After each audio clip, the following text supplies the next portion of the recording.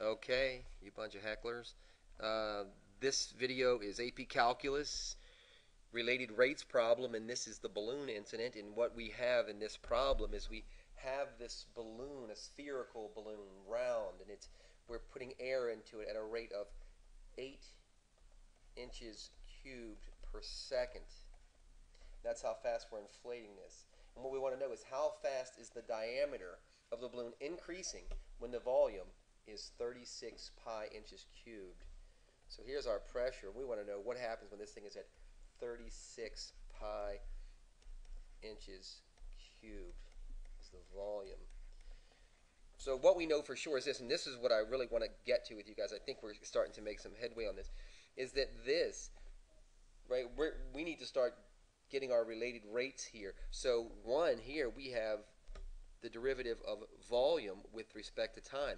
How fast? At what rate is air going into this thing? This is my air canister. This is it's the hose, and this is our balloon here. So we have that. We also know this, just some facts we know. We know that the volume is 36 pi inches, right? So that's our V value. So, and we also know some other stuff, just start gathering. We know that the basic equation for volume of a sphere is 4/3 pi r cubed. Isn't that right? And we also know that d, diameter, is the same as 2r. So I'm gathering my rates here, and that's what we're supposed to do. You know what? I think I'm going to do this while I'm here. I'm going to gather these things neatly. One is I have a rate right here. I'm going to get another rate right here, I think. So what I think I'm going to take is rate, I'm sorry, derivative of diameter with respect to radius, right? So what's the first derivative of this? The first derivative of this thing right here is just 2, isn't it? So I'm going to gather that right here, if you don't mind. I'm going to keep going. What else do I want to get? Oh, you know what? Let's take this, and I think we can start finding this. Our goal here is now to find the derivative of diameter with regard to time. But the only way that we're going to do that is going to have to isolate radius. So here's radius. So radius. Oh, you know what we can use? Let's use this. We know that the volume is 36 pi, don't we? And the reason I'm choosing this is because, look, I need radius here is 4/3 pi r cubed. Yeah, that's a good idea. Good idea, good idea, good idea. So let me just show you my algebra here, if you don't mind. I'm going to put this pi up here so you can see it like this. And then what I'm going to do is use this as a coefficient, so I'm going to multiply both sides by the reciprocal here, so by 3 over 4 pi. If I do that here, this goes away. This goes to 9. This goes away. We get 27, right? If you're confused, stop for a second. Just do this little bit of arithmetic here, but it's r cubed.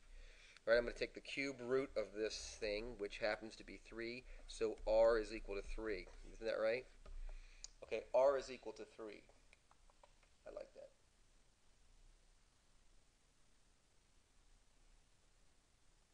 All right, we're going to come back and use this later. I'm just figuring out how I'm going to take this stuff here. Going to come back and use this in a minute. Now what I want to do is I want to find the derivative of radius with respect to volume, right? Right? So we're going to take derivative of volume here of volume equals 4/3 pi r cubed. I'm going to differentiate this. This is going to come together in just a second, so hang in there with me. We know that the first derivative of volume right? Now this is just 1, isn't it? And then we're going to take the derivative here of 4/3 pi r cubed. Keeping in mind that pi is not a variable, it's a number, about 3.14-ish, right? I'm going to use the chain rule here and get 12 over 3, which is 4, right?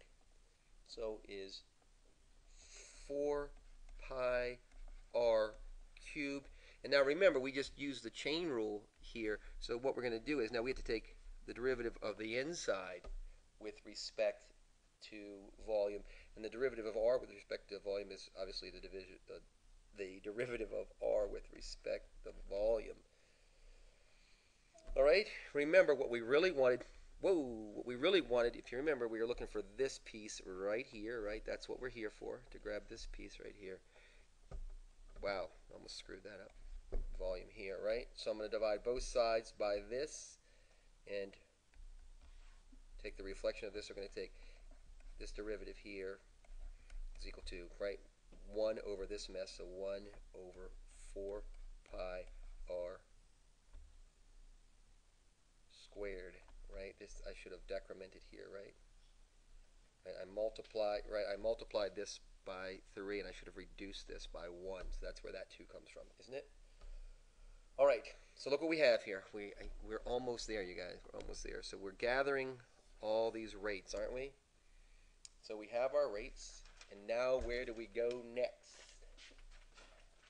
Now where we go next is here, that we have all of our pieces. We just need to put them where they belong now.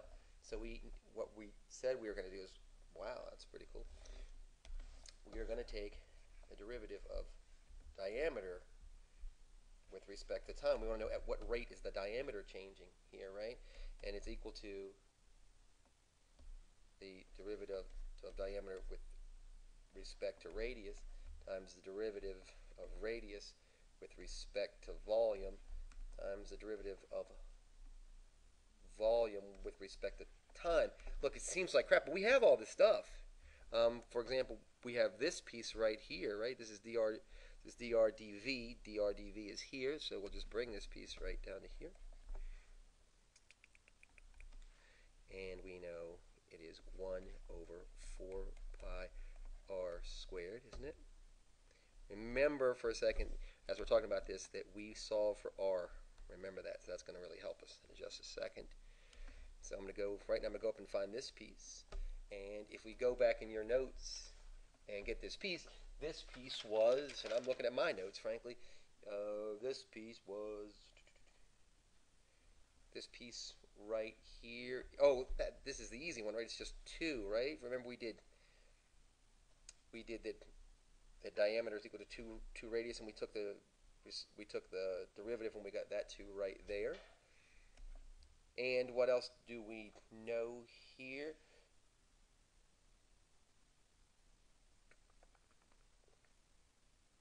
Oh, this is the easy one, right?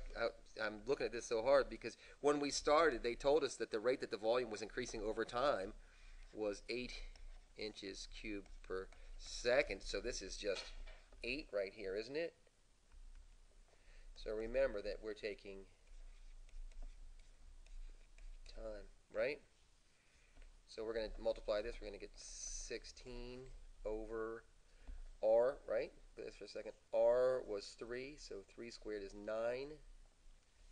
9 times 4 is 36, so 36 pi is equal to the derivative here. Going to simplify some more, and this goes to 4/9 pi. So equals 4/9. 4 over 9 pi. Right? Oh, got it. And I'm going to try to take it easy on me. Inches per second. If we forgot to put that little mark there and we're taking the AP exam, you get slapped for that, and it's terrible, so I apologize. So we'll make sure you use your units, okay? I know we have not done a ton of this yet. It's going to get easier the more that we do. I did the ladder example also. I'm going to do a couple more. Please make sure you're watching them. I'm dying to hear your comments. If you're not already subscribed, please subscribe and keep the faith. It's going good.